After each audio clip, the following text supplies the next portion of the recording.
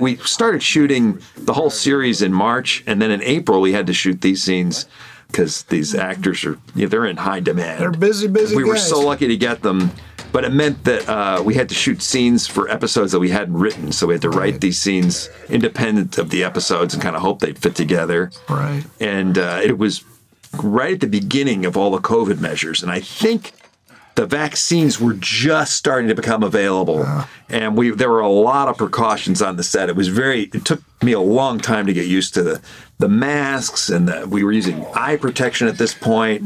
I think the COVID measures got dialed in a little bit better as we went, but it was tough. It was tough. We had great people in charge of it, Rosa Estrada and her crew, but it was, nobody enjoyed it, and including them, but it's just, it had to be done. So it was, but they did a great job, Rosa and her folks. And from what I heard, you never had an outbreak on the set, right?